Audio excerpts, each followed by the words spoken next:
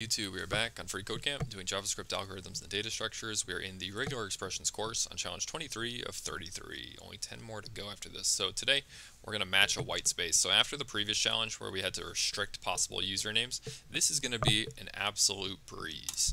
That was a tough last one. So once again, always guys, read through all this, understand what they're trying to tell you. Essentially what they're saying here is if you want to match a white space, the character class to do that is a \s, S for space, right? So you can see they have text, white space, space, white space, space everywhere. And then they say space regex is the, as we know, regex // Between that, we have the \s, and then we also have the G flag at the end, so they're grabbing all white spaces, not just the first one. So you can see with this match, naturally we would get an array of the two white spaces.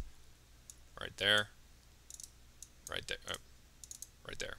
So that makes sense. Simple enough.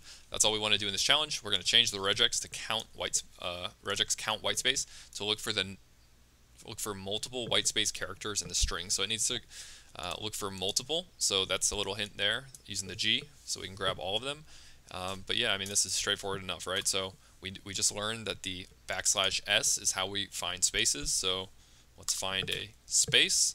And now we want to find all spaces globally, so G. Now if we run the test, that should do it.